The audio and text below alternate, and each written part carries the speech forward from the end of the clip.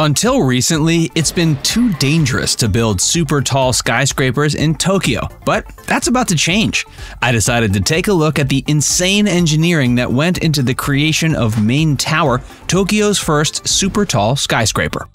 Tokyo is full of amazing food, fantastic art, and incredible architecture, but it appears there's yet another great reason to visit, and that's the upcoming Main Tower, the first ever super tall skyscraper in the city. Now, super tall isn't just describing it, it's actually a specific classification. It's any major building that's more than 300 meters high, which translates to about 984 feet for those of us not so much on the metric system.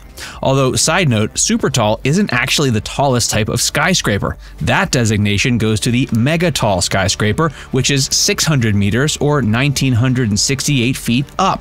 No judgment, but super tall, megatall, who named these things? My 12-year-old nephew? Anyway, you might think building a huge skyscraper in one of the busiest and largest cities in the world would be no biggie, but it turns out making these huge buildings safe for earthquakes is a major issue. And with every new building, the challenges of keeping them up to code and the pending arrival of more earthquakes make it pretty dang hard to accomplish. So let's get into this new building and why its engineering is so wild. Although first, we should also mention the reason Tokyo is in a tough geographical spot for tall buildings in the first place. And of course, even before that, we'll mention you should subscribe to the channel if you haven't already. Japan is in a region of the world referred to as the Pacific Ring of Fire. And yes, I know you've been considering that for the title of your next screenplay, and I say go for it. Japan in particular is a hotbed of tectonic activity, aka earthquakes. It actually gets like thousands of them every year. Now, for the most part, they're small and nobody even feels them. And then many are just like slight tremors where everybody stops for a few seconds, puts down their green tea just in case, and then goes back to what they were doing. But the Pacific Ring of Fire isn't called that for no reason. It's an area of major seismic activity because the oceanic plates and the continental plates all meet right there. And I'm not an expert, but I'm pretty sure that basically means there's always a good chance of a major earthquake. You might remember one of the most recent big ones, which happened in 2011. And by big, I mean massive. It was measured at 9.0 on the Richter scale. That means it was the biggest quake to ever hit Japan. And since they started keeping track of earthquakes in 1900, it was the fourth largest in the world. It was so big, it wasn't even centered in Japan. Instead, it was off in the middle of the Pacific, but it managed to shake the heck out of Japan anyway. These days, it's referred to as the Great East Japan Earthquake, or sometimes simply by its date, 311. Most of the damage was due to the fact that the quake sent a huge tsunami onto the island, which hit up to 6 miles inland, traveling at about 435 miles per hour. It destroyed thousands of buildings, a bunch of evacuation sites, and even triggered the meltdown of the Fukushima nuclear plant. All in, there were almost 20,000 deaths with about 6,200 injured, and there are still more than 2,500 people missing from the incident. Not to mention the economic costs, which were somewhere in the range of $14.5 to $34.6 billion with a B. Now, I didn't bring up that 2011 earthquake just to scare you. I bring it up to talk about how important it is that buildings in Japan need to be earthquake resistant. And since the 311 earthquake, building codes have gotten a lot more stringent. What's wild is that the new buildings aren't necessarily designed with the magnitude of earthquakes in mind. According to one of the associate directors of seismic activity, pretty cool job title, right? They focus more on acceleration. And you know what? I was just going to use his title, but his actual name is even cooler, Ziggy Lubkowski. Love it. Anyway, the Zigster said they take the mass of the building and then how quickly an earthquake might accelerate towards it. And that gives them the lateral load that they need the building to withstand. But they've also been pretty hesitant to build giant skyscrapers in the last decade or so, and it's been less economically profitable because of the strict regulations.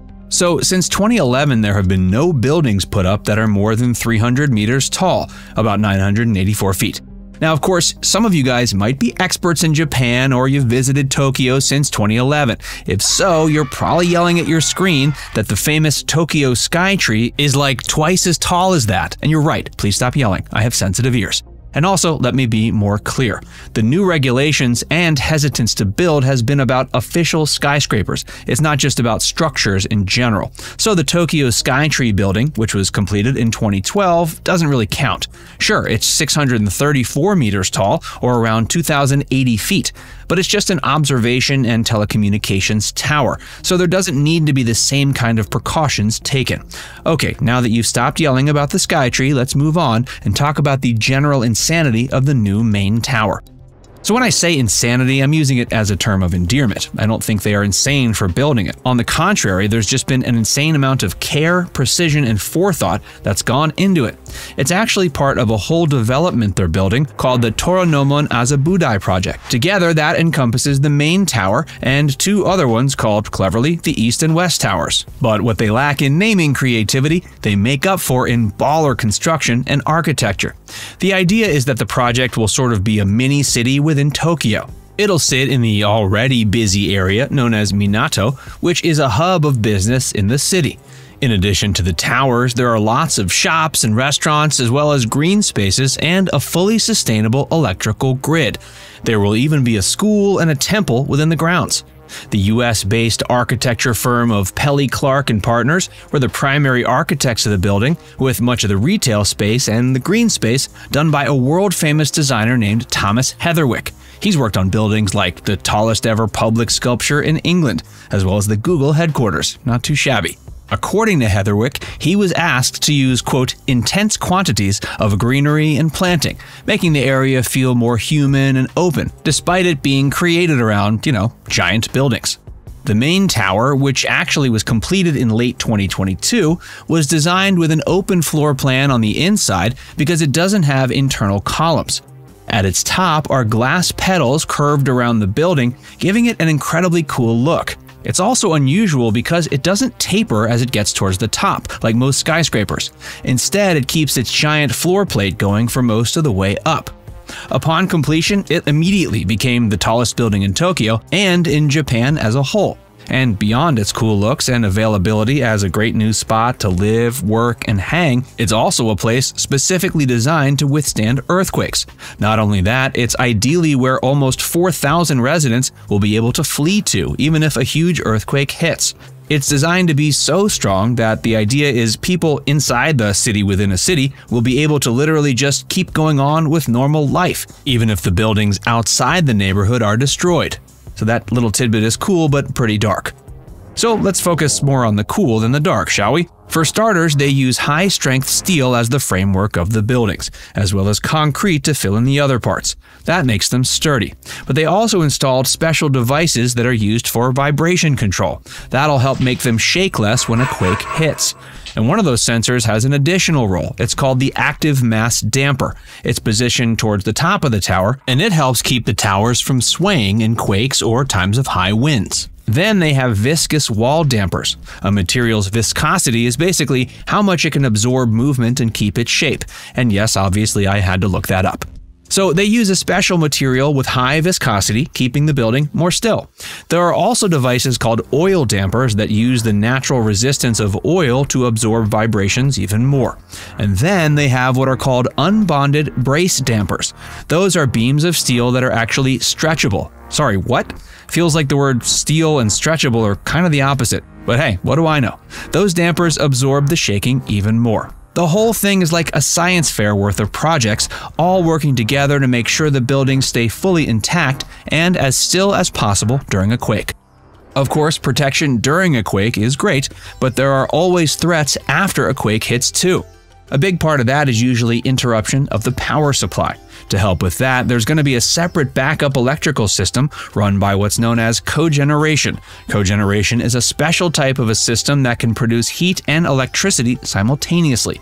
And the system below the main tower will be able to fully keep all the power going in the buildings and the project area for a full 72 hours, which hopefully is enough for the power to come back on in the greater area.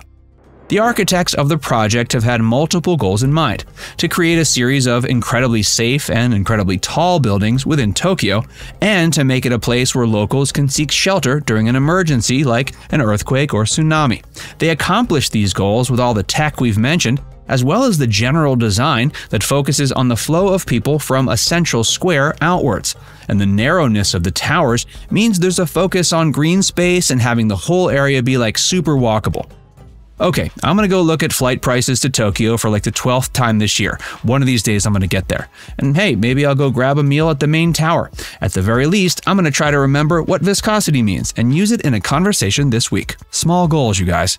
If you have any fun facts about skyscrapers, pop them in the comments.